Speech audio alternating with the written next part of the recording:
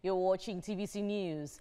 The Taraba State Governor, Darius Ishaku, has commended the Supreme Court judgment faulting the eligibility of the All Progressives Congress candidate, Sani Danladi, in the last governorship election in the state.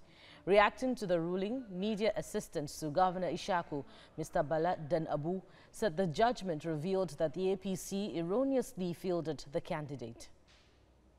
What the Supreme Court said with that judgment is that Sani Danladi has been pretending all this while that he was a candidate in that election. So the Supreme Court now has ruled that he was never actually a candidate and never contested in that election.